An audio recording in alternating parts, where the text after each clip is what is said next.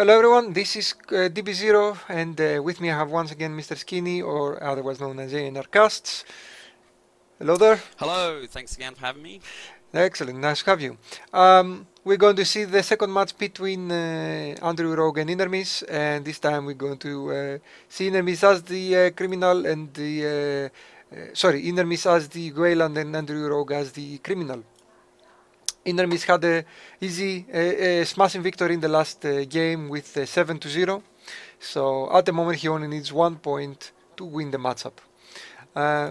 Unfortunately, Yeah, it was quite a brutal game. I guess it was what was it, 15 minutes maybe? Yeah. And so now Inermis is only playing for just needs the 1 point. Yep. He only needs the 1 point, and that's really easy to do with a Wayland deck. As soon as you draw your thingy, your is it hostile? the hostile takeover, yeah. Right. As soon as you draw your hostile takeover, you won the matchup. So I'm surprised that Inermis did mulligan for a hostile takeover, but he's probably thinking, okay, better not to risk too much. And it's very likely that we're going to see Inermis protect R&D as much as possible to the detriment of everything else, because that's really all he needs to do. All he needs to do is just top deck until he finds that his hostile takeover. So have you seen games where it has been a 7-0 as the first, the Corp just essentially draws cards every click? No, in this case I wouldn't even do it, because if you draw the hostile takeover, you cannot score it. You want to draw it at the start of your turn. So what we're probably going to see here is Enigma in R&D and Icy Wall in HQ, mainly because Enigma is more difficult to break overall, if you get a relevant breaker. Alternative, he can go like Ice and the Posted Bounty, which is also a great idea. He could go like Ice in a remote server and then play the Posted Bounty behind it. And then the runner is screwed. It's very unlikely he'll get able to get in, and he can definitely score that Posted Bounty. Yeah, that's you'll be able to point that one out at the end. Yeah. But yeah, that would be very. You're right. There's pretty much no way for him to do it in the first turn. I can't imagine. Fortunately for the runner, he has both breakers that he needs.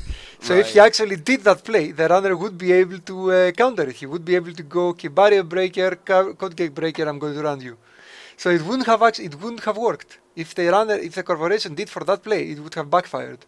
So he's lucky he didn't go for it. No, sometimes he. Well, but now if the runner had installed both Zulu and Kuroda and then hit that server, would he have had the money remaining to? Yes, because they're both very cheap. That's 3 credits to play them, and then he had Easy Mark and Sure Gamble. He will definitely have the money.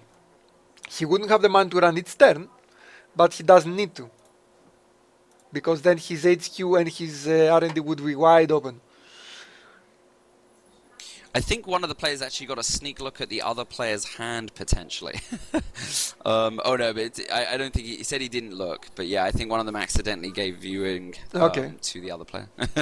So, I don't think that was an influence. Yeah, probably not. Don't think it would change much of what each player would do. And what did he hit? The aggressive secretary. Aggressive. I really need to find a way to avoid this bouncy, because if a smart player can actually see the card before it appears. Before it goes to the... that's true. Before it goes... This is only a workaround so that you don't see the cards that you're seeing before you see the rest of them. If you're accessing like 3 or 4 cards, you don't want to know the 3rd card before you start accessing the others, because you're supposed to see them serially. But when you're seeing one by one, it doesn't really make a difference. So quite good runs here. Unfortunately, Inermis has only trashable stuff, so he has now a chance to get that Posted Bounty from his hand. Let's see if he's going to go for another. Yes, he's going to go for another run. Will Andrew Rogue get to live one more turn is the question. Yeah.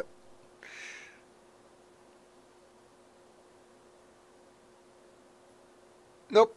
So he does. now that what is interesting is how he's going to work with the HQ. If he doesn't draw an ice, what I would do in his position is I would advance the ice wall 3 times. Then it makes a corroder need 3 credits each run. So it makes sense to just go advance, advance, advance at the moment, and make sure that the runs into HQ are not that cheap. But nobody listens to my advice, so I highly doubt he will actually go for it. Yeah. So now, which ice do you believe he should put in front of the remote? Archer is probably what he's going to do, but I'm not sure if he's going to put it anywhere. No. Oh, brings it back. I was surprised he actually played the Archer. Archer, oh, I don't like him drawing cards. He's not in a position to be drawing cards. And that's going to hurt him now. Especially when his R&D is right now protected with the code game. Now he cannot even raise that Hadrian's in HQ. And the runner does have the Snictor Beta, so whatever he does, it's problem. I would... now what do you do? It's a tough case. He cannot protect any of his agendas. What he can do is he can play the hedge fund and draw a card. And that theoretically should allow him to have a hand that is not so weak. No, he's decided to go for the advance. Again, too little, too late. He needs to advance it 3 times. Now the corporation, the runner can break with 2. So the runner right now could easily do 2 runs with just even current funds. Yes. And potentially easy mark for a 3rd run as well. Yes. It looks like he's going to start that way. He can do 3 runs. Remember, he gets 2 credits back every time he accesses. Oh, yes, of course. So now it's all about luck. Let's see. Nope. First run, not successful.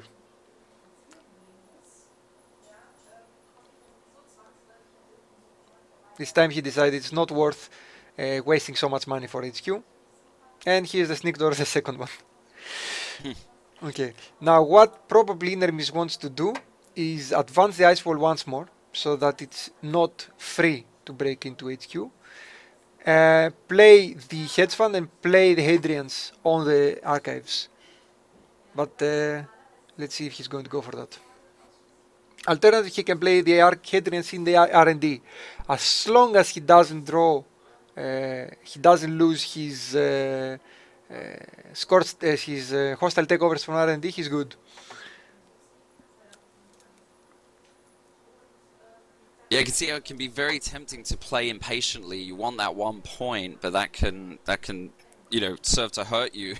Yeah. So we've got a run in HQ. This could be it. Nope, nope. Unfortunately, the luck of the draw is not with Andrew today. Whereas Inermis hit like 3 agendas in 4 runs, andrewrogue cannot hit 1 agenda in 5 runs. Oh, how many he's done? 6. Okay, so we're going to see R&D runs very soon. And I think now it's the point where Inermis wants to start defending that HQ.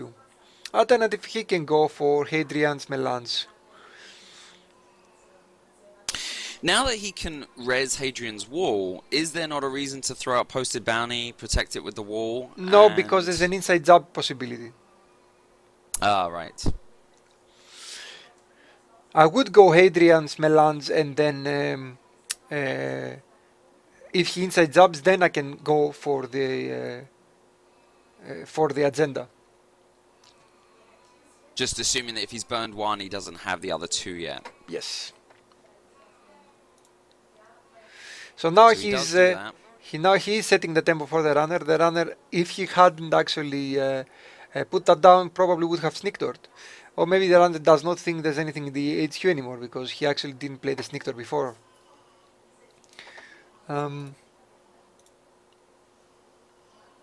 So let's see if he's going to try and expose. I would probably run anyway. When do you feel HQ? I mean, obviously Gabe is the one runner who's so encouraged to make HQ runs, but with such a randomization element to it, I'm often very hesitant for running HQ. Do you feel like HQ runs happen even at the beginning of the game? You Yes. go for it, or is it more of a mid-game thing when the corp has probably been forced to hold on to agendas? Well, think of it like this. At the start of the game, it's almost certain the corporation is holding at least one agenda. So HQ runs, until you hit that agenda, are definitely productive. Not only do you get to see what's coming, but you may actually snipe some points. It's not productive it's not productive if you start having to get through cheap ice, for example. So he's going to expose it to make sure that it's actually worth taking the effort to break through. And now, is it worth the effort? Is another question. Do you want to keep the corp poor at the expense of your own money? It's a lose-lose situation at the moment. If he doesn't have the what he needs to get through, so his only option at the moment is to still go to his plan to stop him from scoring any agendas. If he starts grinding through, running through his deck, trying to find the stuff to get through, he might not be able to recover from that. It might be worth drawing like 3 cards, see what you draw. Maybe you draw your inside job and you can take it off quickly. But it's probably not worth discarding everything you have. Left. Yeah, he's only really got the one click draw for another inside job, right? Yeah. I think that's what he's going to do. He's going to draw another card. So he really wants to see this posted bounty, since that's the danger card. Yes. Now it costs him 1 per run. It's not as productive as anymore, but it's still one good look. And he doesn't see any agenda again. Poor Andrew. Poor Andrew. Is not his day. Not his day, not at all. So he just took a credit, okay. He's probably preparing to get through that Hadrian's next turn.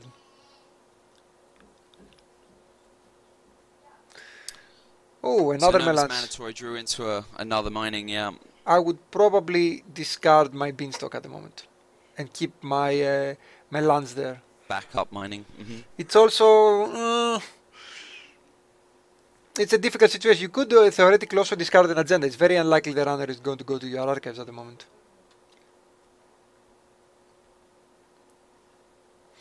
The thing is that if you discard your 1 melange, then once the runner trashes the other, you're out of luck. So he did trash the melange.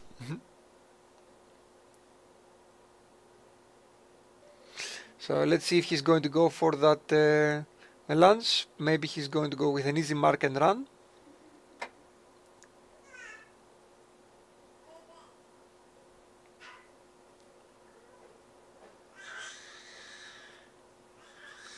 And the funny thing is that if he loses, if Andrew loses, we're going to be left with just Wayland criminals. He's going to be playing his match then afterwards in the bronze match, but in the final it's going to be Wayland criminals mirror match.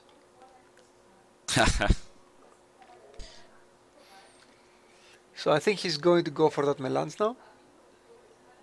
No, he's just going to try and score the cards that he needs. Problem is, while you want to do that to make sure he doesn't get his agendas, when the corporation, the Wayland corporation, gets such an economic advantage, he will be able to score any agenda. Right. Yeah, this is definitely where, obviously, playing to prevent the corp scoring the single point, it should be a very different game strategy. So he discards the Hadrians. I'm not sure why he didn't discard the Archer. The Archer, he's going to take him a while to play, while the Hadrians he can put in front of the other Hadrians and make it prohibitively expensive to break through that server. Right, it's not like because the Archer is always going to require him to discard a a point, and at that point he's won the game anyway. Yeah. Unless he priority wrecks, I suppose, but at that point he's also already won the game. Yeah. I mean, according to the tournament rules, as long as he gets his 1 point, he's won. So it doesn't matter if he afterwards archers that point. But so Runner has slowed down here, and but he is going after HQ this time.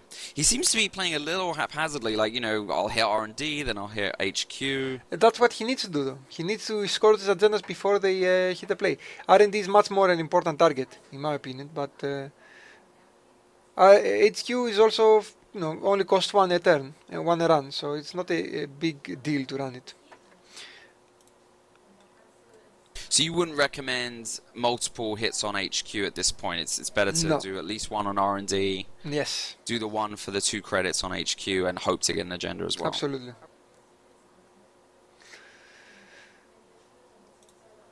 Ooh, there's the other agenda. Now that's the reason why you didn't want to discard that archer. That the Hadrians. That Hadrians could be so useful at the moment. I would discard that agenda, to tell you the truth. I would discard 1 3-pointer. Wow. Oh, what was he drawing for is the other question. Ice. He's drawing for ice. And now he wants to play that agenda. Start playing those agendas, man. He's going to go agenda after agenda after agenda. Hope to score 1.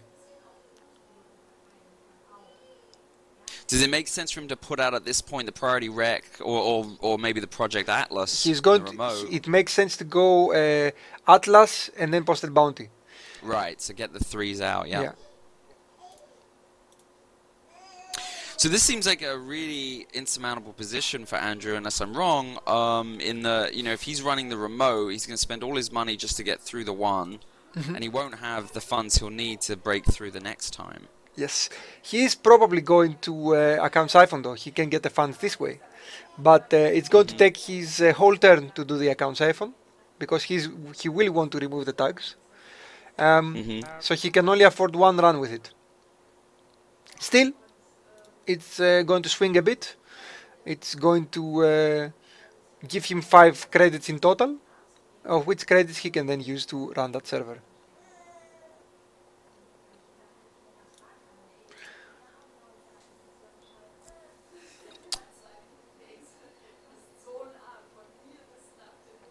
I do think Inermis should have kept that extra Hadrian's wall. It would have been so useful right now.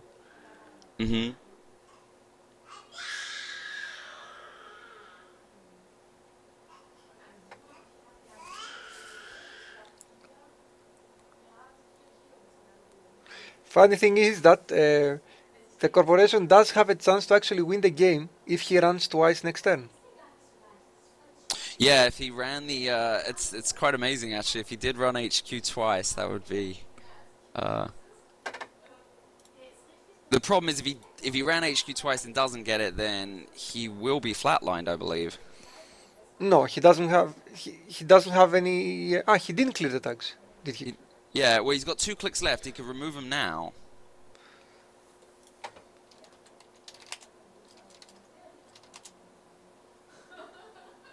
Yes, the question mark bug. Yeah, I thought I fixed this, but it's tricky. Sometimes it just takes a while for the card to read. So yeah, he's probably going to remove the tags, which is going to leave him with only 2 credits. Is it just too dangerous to say that, you know, Wayland's always going to be carrying 3 Scorched Earth? You just can't risk it? Yes, you can't risk it. You can't risk it with 3 cards in your hand. You can risk it with 4 cards in your hand. He can go like, okay, I draw a card. Okay, now the best play for enemies at this moment would be advance the ice wall twice and play the agenda. And that's my professional opinion. Oh, advance Hadrian's twice. I say, oh, no, what is he drawing for? Okay, he's going for the 1. Advance the ice wall twice. You do not want a runner to be able to run twice in 1 turn. Yeah, it's amazing. Now he drew his hostile takeover. This is what he didn't want to. He wanted to top deck this. So he's basically putting the runner in a situation now that he has to run both cards to avoid losing. He needs to advance that ice wall. Definitely advance that ice wall. No! Oh no!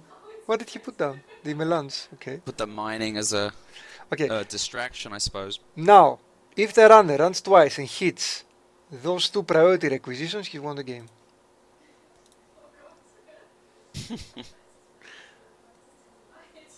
But he's basically forcing him now to waste runs on that remote as well. He's basically telling him, okay, that can be an agenda. So it's a funny thing in this game because, you know, obviously he should be running HQ right now, but there's no way for him to know that. Exactly. But if he did run HQ 4 times, you know, people would call him... I mean, it's still not the smart play to do, you know, even though that would win you the game. Yes. The thing is, that's exactly the thing. You don't know it. And with his luck, he may just draw Scorched Earth twice.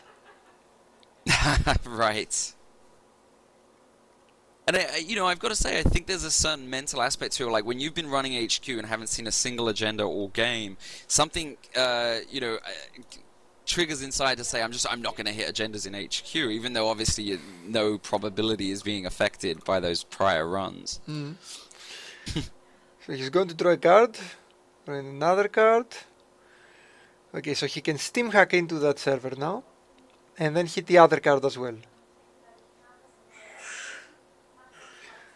But that will allow Inermis to actually win the game, the matchup with his hostile takeover. Right.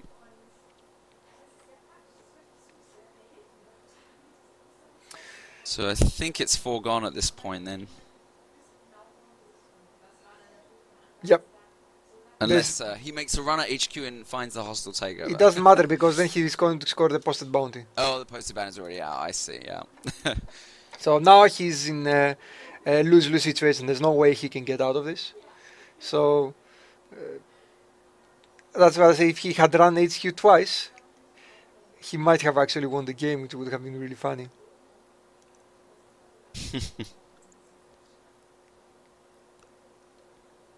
Well, that just serves to make him more frustrated on the video playback. Yes.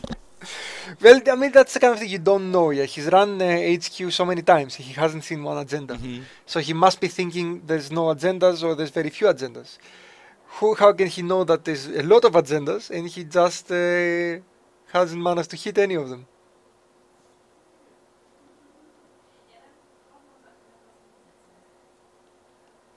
Let's see if they're going to want to keep it to the end.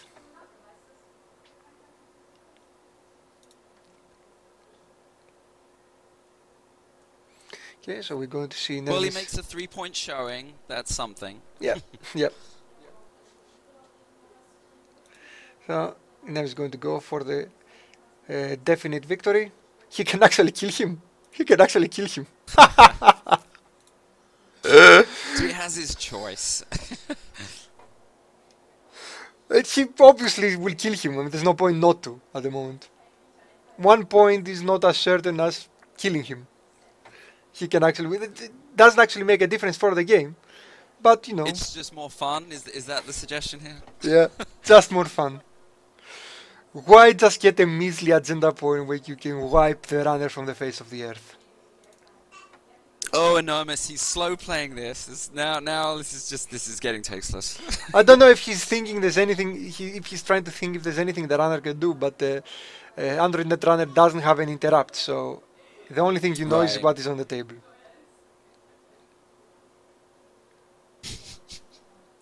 There we go. Oh man. That's how you win.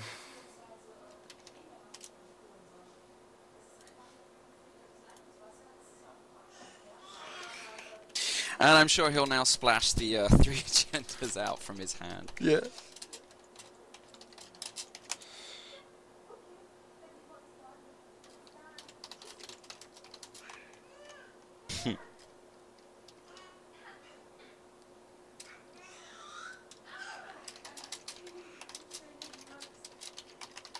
Well, a short match there.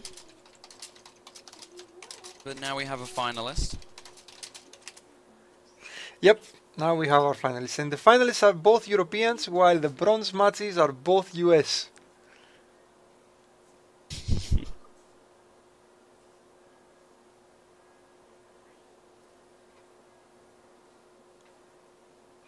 So it does seem that the Europeans are the superior players in this situation.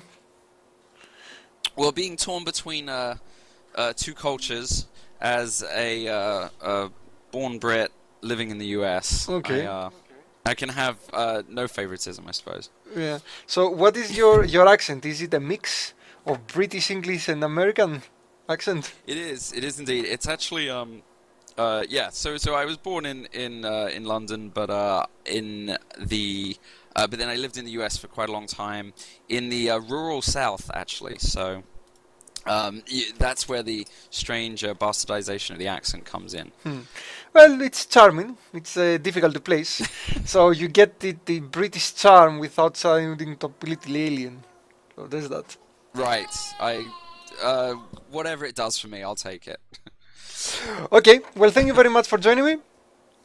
And yep, you are most welcome. Thank you for having me once again. Yeah, and keep up with the videos. There may be many cases where I won't be able to cast, so I may tag team you and ask you to jump in. Yeah, no, absolutely. Are you still recording? Yes. Oh, then I'm putting a plug in youtube.com/ANRcasts. Yeah, you can come to my channel and check out my odd brand of commentary there. Yep, but, do that. Yeah. Everybody should do that too. You gotta say it's fair. Yeah, I mean, you should. It's a really good channel anyway, and your casts are always much more entertaining than my than whatever I do. So yeah. Well, I appreciate you.